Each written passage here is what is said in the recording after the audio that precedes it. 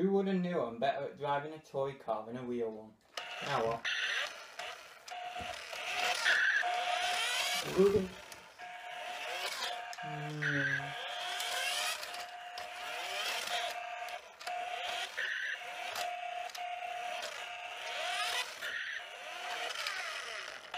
Yeah. This is the joy of reselling.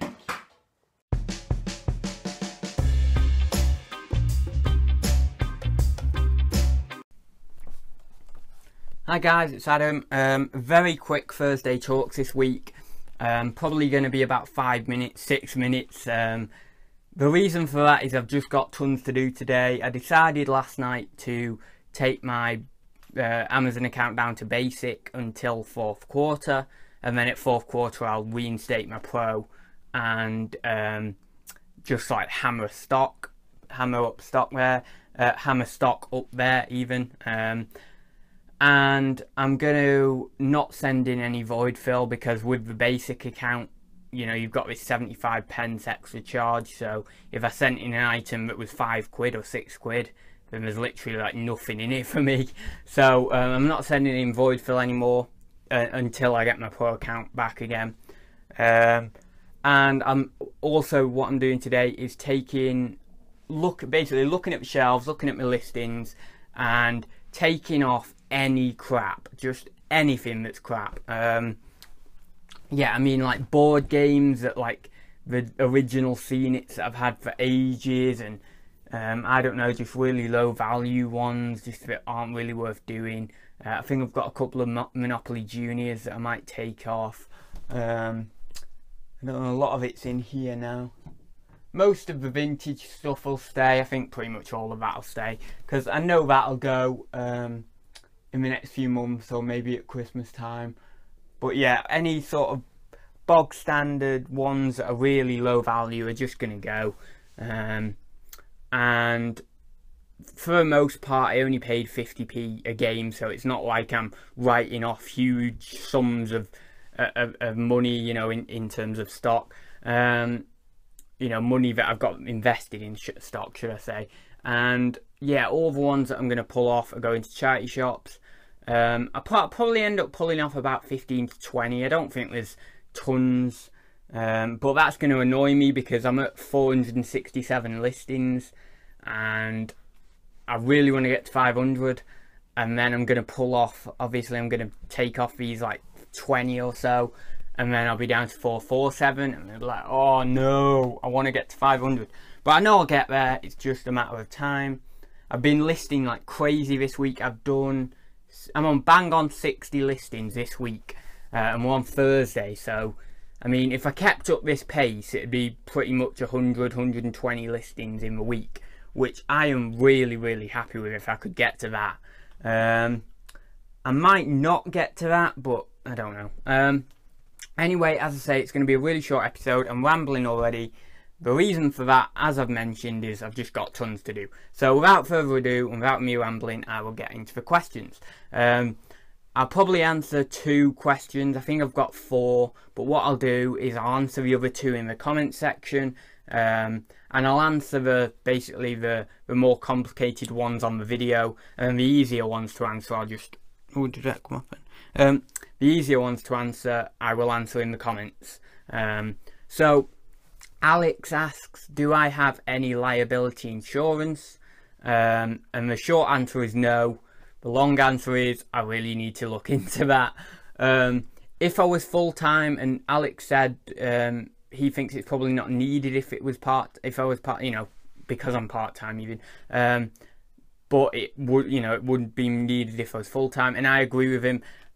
Yeah, if I was full-time, I would definitely be all over insurances and all that sort of stuff. To be honest, I don't think I'd need like public liability in this room or anything.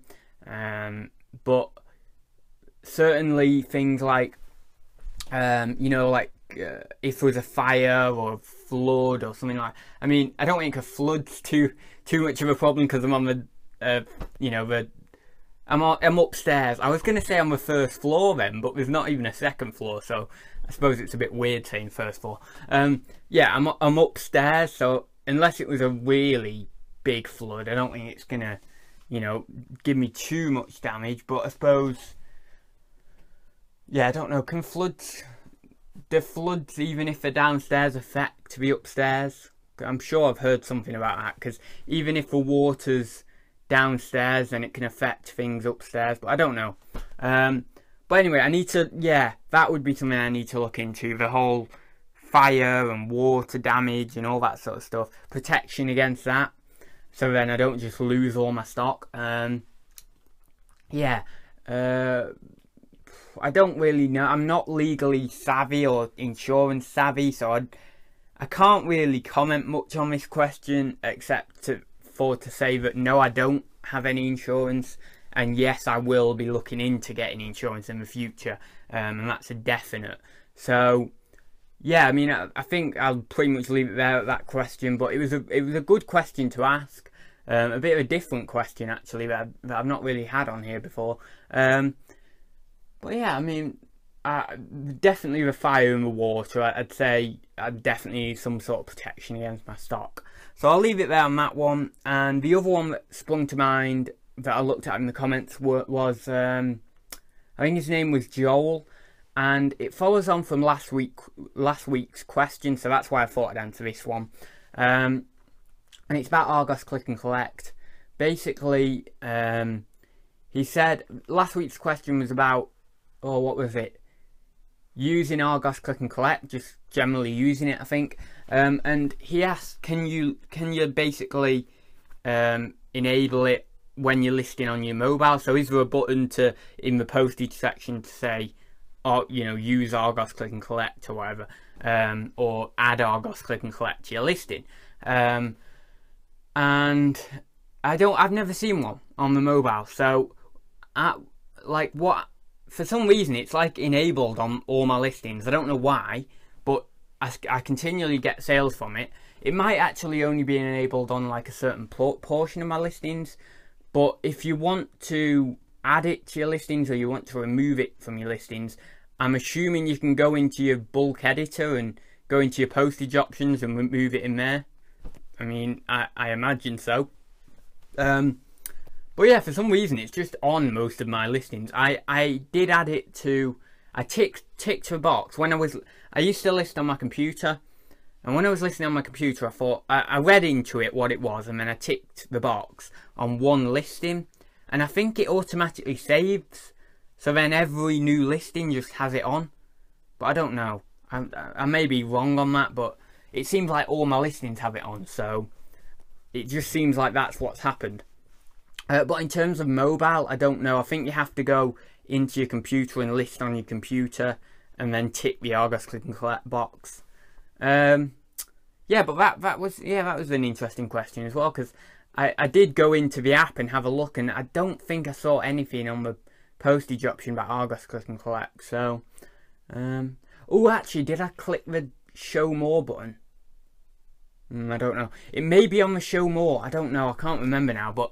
If you're listing an item, just go in the postage thing and just click the Show More, and it might be under there, but I don't think it was. Anyway, that'll do it for this video. As I say, I wanted to keep this really short. I've got plenty to be getting on with, so yeah, I will leave it there. As always, drop your questions below for next week's episode, and I will be doing a 20-25 minute episode next week. But I just didn't want the hassle with the editing and all that sort of stuff this week, so just a nice quick short episode. And yeah, I will see you in my next video, which will probably be, well, I should say definitely, so when I've committed myself to doing it, it will definitely be the minifigure vid. I need to show you all the minifigures I've got, and there's some cracking ones in there, you know, sort of 10 quid minifigures in there. There's no outstanding ones, but there's some really cool looking minifigs.